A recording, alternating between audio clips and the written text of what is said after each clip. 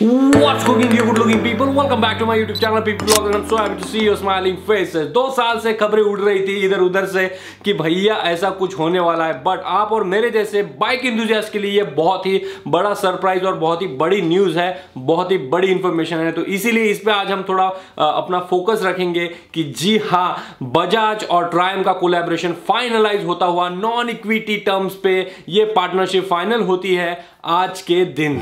Non equity terms पे ये bond तो आज साइन हो चुका है, ये कोलैबोरेशन तो आज साइन हो चुका है, ये पार्टनरशिप तो आज साइन हो चुकी है। साथ ही साथ अपनी जो स्ट्रैटेजी रहेगी वो भी ट्रायम्फ बजाज ने अपने कोलैबोरेशन में रिवील किया है कि किस तरीके से वो एग्रेसिवली मार्केट में अपने प्रोडक्ट प्लेस करेगा, प्रोडक्ट की प्लेसमेंट लाइनअप डिसाइड करेगा और साथ ही साथ R&D करके एक बहुत ही बड़ा और यूनिक सा एक सेगमेंट इंडिया में और ज्यादा एनहांस करके अपने प्रोडक्ट्स को लॉन्च करेगा। अब सबसे मेजर कंसर्न इस पार्टनरशिप में एक ही रखा गया है, इसका प्राइस टैग। जी हाँ, ट्रायम्फ आना चाहता है एग्रेसिव प्राइस टैग के साथ में और बजाज चाहता है एक हाई एंड मोटरसाइकिल, एक प्रीमियम मोटरसाइकिल ब्रांड की तरह उभर के सामने आना चाहता है। तो इसका कॉम्बिनेशन हमको जल्दी देखने को मिलेगा। और अब मैं प्राइस की बात कर देता हूं तो आज ही फाइनलाइज हो गया है जो entry level Bajaj Triumph Anglo Indian motorcycle का फर्स्ट ब्रांड रहेगा वो आएगा 2 लाख एक शोरूम प्राइस ब्रैकेट में। कैन यू इमेजिन, ट्रायम्फ की बाइक बजाज के साथ में आएगी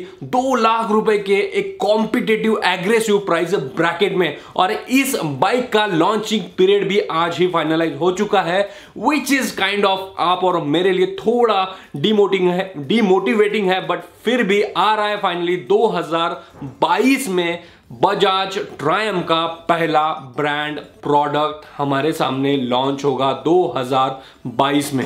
ये जो एंग्लो इंडियन मोटरसाइकिल कॉम्बिनेशन हमको देखने को मिलेगा, इन्होंने आज अनाउंस कर दिया है कि इनकी बाइक की रेंज जो लॉन्च होगी वो होगी 200 सीसी से 700 सीसी के अंदर अंदर, यानी कि जो मिड सेगमेंट है बाइक का, वहां पे आपको देखने को मिलेगा एक चुंबा combination of Bajaj and Triumph का। अब रिपोर्ट्स के अनुसार रेट्रो थीम मोटरसाइकिल पे ज्यादा फोकस हो सकता है इन दोनों ब्रांड्स का, बट हम इंजॉय करेंगे अगर ये दोनों कॉम्बिनेशन में आपको और हमको एडवेंचर टूरिंग और रोडस्टर वाले अगर मॉडल्स मिलते हैं तो बहुत ही ज्यादा मजा आने वाला है। अब पार्टनरशिप तो अनाउंस हो चुकी है, तो दोनों ब्रांड्स अपनी अपनी स्ट्रेंथ को यूज करेंगे। बजाज अपनी स्ट्रेंथ को यूज करेगा, ट्रायम्फ अपनी स्ट्रेंथ को यूज करेगा और एक बहुत ही चुम्मा प्रोडक्ट मार्केट में लॉन्च करेगा, जिसके साथ कंपटीशन करने के लिए रॉयल एनफील्ड और हार्ली डेविडसन को बहुत ही तगड़ी मेहनत करना पड़ेगा। रॉयल एनफील्ड को हर ब्रांड टारगेट करता है क्योंकि इंडिया का जो मास है वो रॉयल एनफील्ड का फैन है और हर एक ब्रांड रॉयल एनफील्ड को किल करना चाहता है। ट्रायम्फ अपनी आज की प्रीमियम लाइनअप से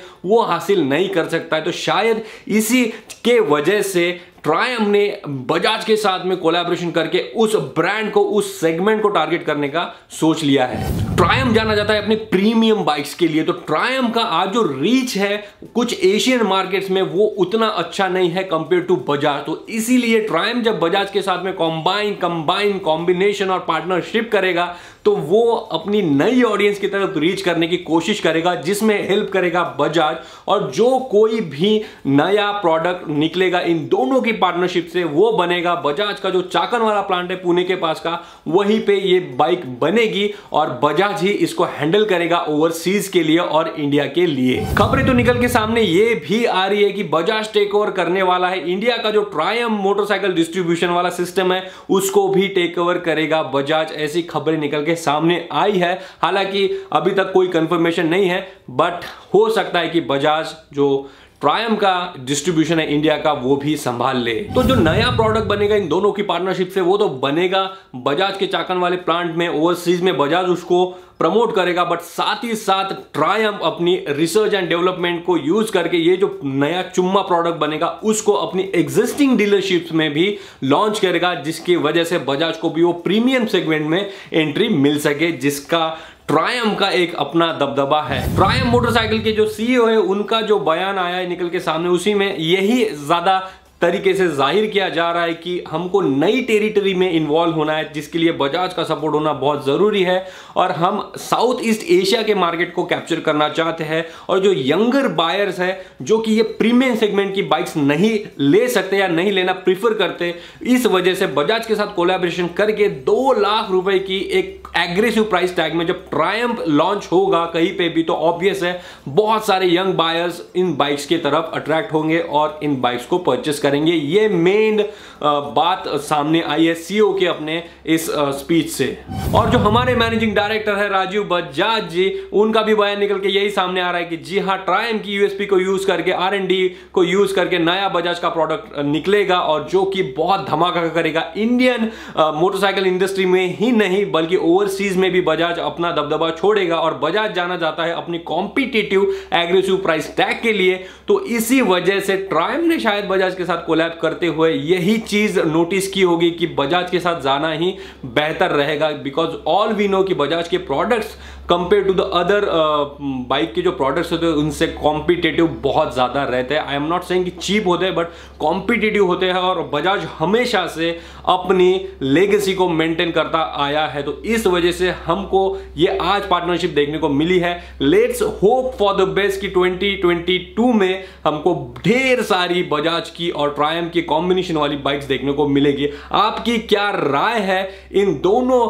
ब्रांड्स के कोलैबोरेशन के बारे में? Let me know in the comment box. और आप कौन सी बाइक देखना प्रीफर करोगे एक कॉम्पिटिटिव प्राइस टैग में? मैं तो उस बाइक के लिए वेट कर रहा हूं जो कि लॉन्च होगी, KTM जो 390 एडवेंचर लॉन्च है, उस प्राइस ब्रैकेट में अगर कोई एडवेंचर मोटरसाइकिल अगर आ गई तो बहुत ही धमाका कर सकती है, जो सीधा कॉम्पीट करेगी रॉयल एनफील्ड की हिमालयन को, BMW की GS को। तो वो वाली बाइक देखने का मुझे तो बेसब्री से इंतजार रहेगा। आपकी कौन सी फेवरेट रहेगी? आप कौन सी बाइक देखना चाहोगे? Let me know in the comment box. And also let me know कि ये इंफॉर्मेटिव वीडियो था, थोड़ा सा आपको कैसा लगा कमेंट बॉक्स में कमेंट जरूर करना। अगर पसंद आया तो आपको इस वीडियो को लाइक करना होगा, एंड ऐसी बाइक रिलेटेड बहुत ही ऑसम स्टफ्स के लिए सब्सक्राइब करना मत भूलिएगा अपने इस चैनल को। ये वीडियो थोड़ा सा बोरिंग हो सकता है इंफॉर्मेटिव वीडियो होने की वजह से, बट मेरे बाकी के वीडियोस भी आप इंजॉय कर सकते हो। तो do let me know in the comment box, also hit the like button, also hit the subscribe button. तब तक के लिए मैं